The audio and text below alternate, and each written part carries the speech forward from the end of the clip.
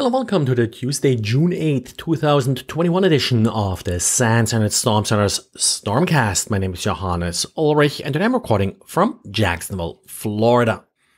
Amazon Sidewalk, of course, is going live this week and a lot has been written about it, so I figured I'll look a little bit into the technical details as to what Amazon Sidewalk actually does. I wrote up a diary about this for Monday and just some of the highlights here. It's a little bit too much to cover it all in the podcast. The goal of Amazon Sidewalk is to allow devices, essentially IoT devices, to send small messages to Amazon. The maximum available bandwidth is limited to 80 kilobits per second, and you can only send these messages in a very specific format to Amazon's Sidewalk servers. To connect a device to this network, it has to have a valid certificate that's signed with a manufacturer certificate that is approved by Amazon. Initially, only Amazon will have devices that are compatible, but they already announced that other manufacturers, like for example, Tile, will also offer devices. The key feature here is really the gateway. The gateway will receive wireless messages from these devices. A gateway currently is either a later version of an Amazon Echo or some Amazon Ring cameras that are also acting as a gateway. The messages will typically arrive using a variety of different wireless technologies, like for example, Bluetooth Low Energy. There's also a 900 megahertz sort of rotating key technology that's being used. So it's not really extending your Wi-Fi network. Wi-Fi is actually not on the roadmap there. It's more these low bandwidth, low power technologies that are used to send these small status updates to the gateway. The gateway will then forward them to Amazon. Everything is encrypted on the device itself and then again on the gateway. Only Amazon should be able to decrypt these messages.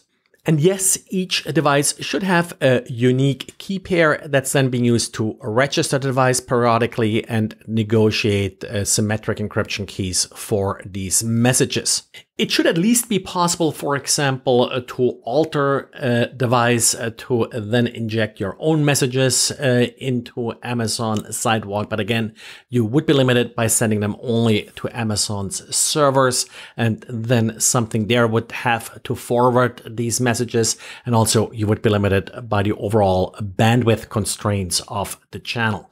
And again, more details and also links to some of the specifications that Amazon provided can be found in today's diary. And well, then we got an article by Palo Alto's Unit 42 describing what they're calling the first malware targeting Windows containers.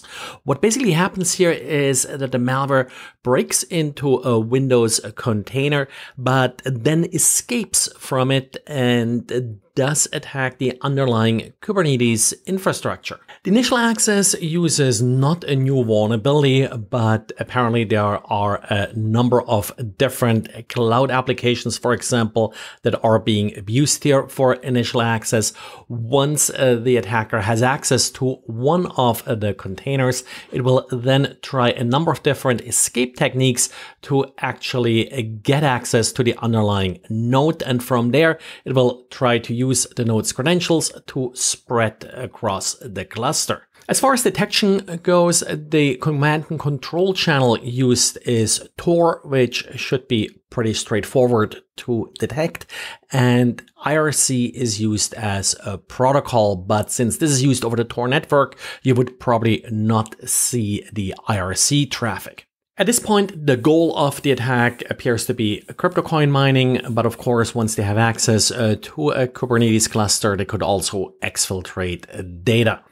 And well, usually don't cover these kind of stories, but this is too good to pass up. It turns out that the Darkside gang behind the Colonial Pipeline extortion a couple of weeks ago apparently did lose the ransom paid by the Colonial Pipeline to Darkside, and the FBI now was able to recover the respective Bitcoin payment.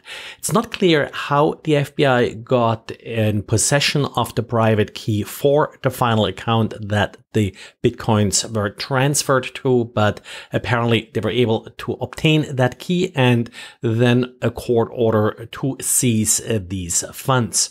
Of course, it's a rare win in the ransomware saga these days, but good to know that sometimes apparently the bad guys are making mistakes as well, and it somewhat supports the story by Darkside that they got apparently raided by law enforcement now. Whether the raid was initiated by the FBI or by some other country's law enforcement, that's not clear at this point. Well, that's it for today. Remember, it's Patch Tuesday, so have fun with Microsoft patches and talk to you again with more details about those patches tomorrow. Thanks.